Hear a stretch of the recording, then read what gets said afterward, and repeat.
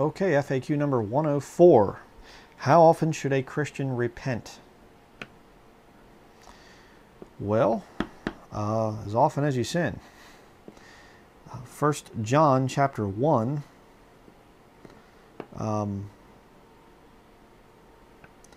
Let's see, where do I want to start here? We'll start at verse 6. If we say that we have fellowship with him and walk in darkness, we lie and do not the truth. But if we walk in the light as he is in the light, we have fellowship one with another, and the blood of Jesus Christ, his Son, cleanseth us from all sin. Okay, so past, present, future sins are all forgiven. Right? Sure. You don't have to get resaved every single time that you sin. You'd have to be getting resaved every day, multiple times throughout the day. That's not what it's talking about here. Jesus' blood has cleansed your sins. They've been paid for. Right? Past, present, and future. And again, that doesn't mean that you can live in perpetual sin, because God will chasten you if you do. Verse 8.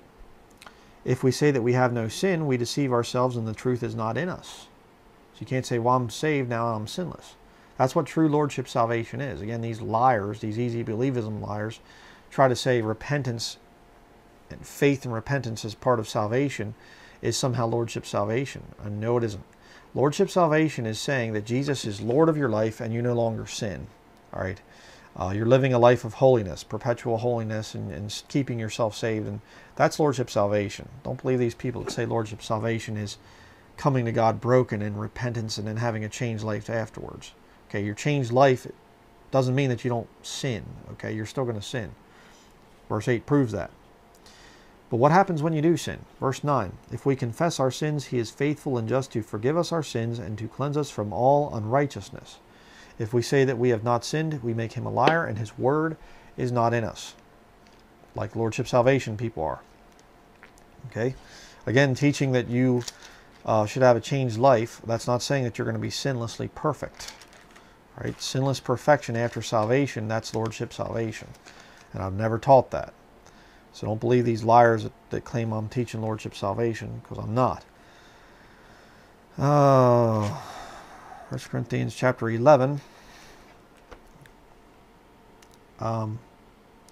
Verse 31 says, for if we would judge ourselves, we should not be judged. But when we are judged, we are chastened of the Lord, that we should not be condemned with the world. So your job as a Christian is to judge yourself, to live in self-judgment. And what do you do when you find that there's something wrong? You repent. And people try to define repentance with one definition. They'll say it means change of mind. Others will say, no, it means a turning from sin. Others will say, no, it means it means all those things, okay? If I, just to give you a little scenario here, if I just make a mistake and I see some scantily clad, filthy woman online someplace, and I'm like, click, and I click on it and I go, ow, why did I do that? That's looking with lust. It's setting wicked things before mine eyes, and man, I messed up there. Now what do? Well, I changed my mind. I say, I should not have done that. That was a bad thing to do. And I also turn from that. I don't say, well, I've changed my mind. I'm still going to leave the picture up, but I know that it was wrong for me to do that. Well, no, get rid of the picture, you see. All right? You change your mind, you turn, you change direction. Your actions change, You say, I'm not going to do that again. You don't say, well, that was wrong for me to do, and I'm going to do it again in 5 minutes.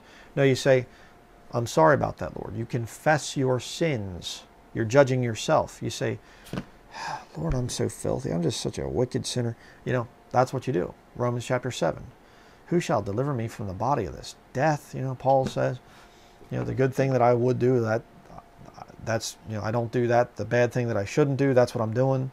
To paraphrase, the Christian life is a life of repentance. Show you one other verse here quickly.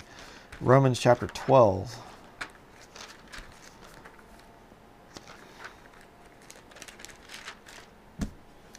Romans chapter 12, verse 1. I beseech you therefore, brethren, by the mercies of God, that ye present your bodies a living sacrifice, wholly acceptable unto God, which is your reasonable service.